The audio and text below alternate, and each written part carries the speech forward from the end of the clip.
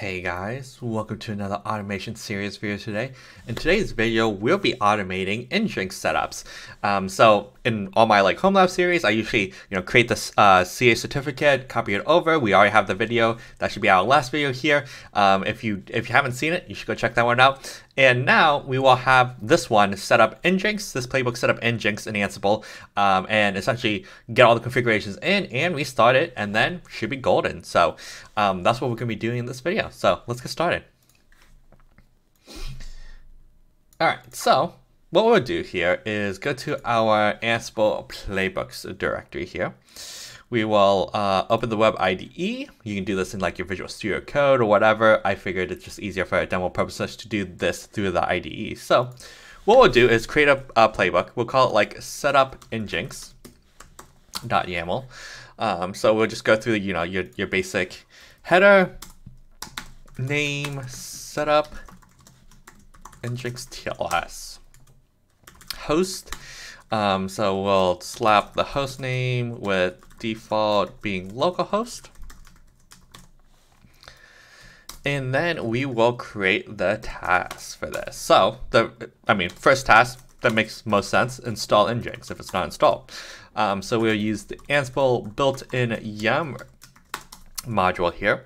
And we will just install Nginx state. We'll just install the latest one, which should be pretty easy.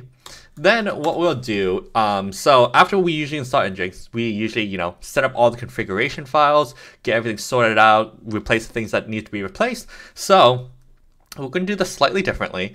We're going to actually put the configuration file in our repo and then copy that out.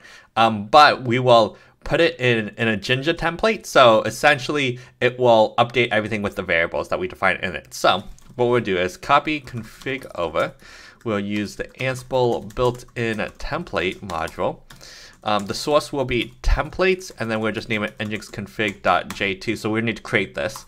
And then in the destination, we're going to put this in etc nginx nginx.conf. And then we'll set the mode to be 0644. And then, after we have the configuration done, we will restart Nginx. So we'll just use the service module, built-in service module. And we'll just make sure that Nginx is restarted. So that's pretty much it for the playbook, not much. The hard part is obviously making sure that we get everything in the template correct. So what we'll do is add another directory. We'll call it templates because that's where we kept the source. And then in here, we'll add a file and we'll call it nginxconf.j2. So what we'll actually do is root add demo. We'll log into our demo server here real quick. We'll actually install Nginx so we can get the base configuration file. I don't know it off the top of my head, obviously, what the configuration file should look like. So that's why we're doing it like this. So now we can cat etc nginx nginx.conf. So we'll copy all this in here. So we'll just copy, the base configuration and paste it in here. We'll do our thing here. So we'll uncomment the TLS section.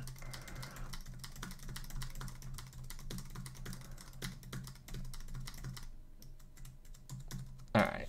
And then we'll update the file here. So essentially what happens here is we can variabilize and parameterize everything. So in this case, this will always be the hostname.dragon.local.cert. This key will also be similar to be hostname.dragon.local.key. And then the last variable that we will add here is the proxy pass. In this case, proxy address. We'll just name it that variable. And that should be pretty much it. Obviously, sometimes depending on the configuration, we might need extra configurations. But to leave it by default, we'll just have these be the default ones for what we need. So what we'll do here is commit this, setup Nginx, commit that. And then what we can go here is we can go to our AWX repository. I'm going to wait for the project to sync here. Give it a few seconds. There we go. And the sync is automatic. Based off of my playbooks, it will kick off automatically. Okay, so now that that's sync, we can add a template to call it setup Nginx. We'll set the inventory to be inventory. We'll select the playbook to be setup Nginx. Credentials is root for the login to SSH, and we will save that. Then we need to set up the surveys. So in here, obviously the host name. So we need the host name of which one we want. And then we also want to add the proxy address. And we can add an example in case I forget. So for example, HTTP localhost and like 8080 or something like that. That way it's just an easy, this is what I'm expecting. Obviously we could do it like multiple different ways. We could have done like proxy address in here and then done like colon a proxy port, and you could have been like, you know, more specific and stuff like that. You can be more specific, less specific. So in this case, I just am going to just say, hey, the proxy address, the whole address, right? So you can separate it though if you really want to do more variables, but keep it simple. It's usually my way of doing it. And so that's pretty much all there. So let's give it a launch. So say for example, we are running demo 2 and we want, you know, the proxy address to be localhost 8080, right?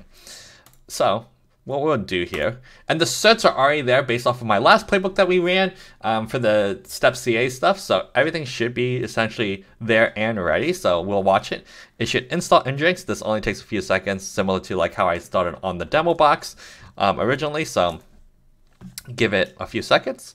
So we can see that it gave it a few seconds, it loaded, and then it copied the config over and then restarted. So it actually restarted because it changed. So what we can do here is log in to our demo 2.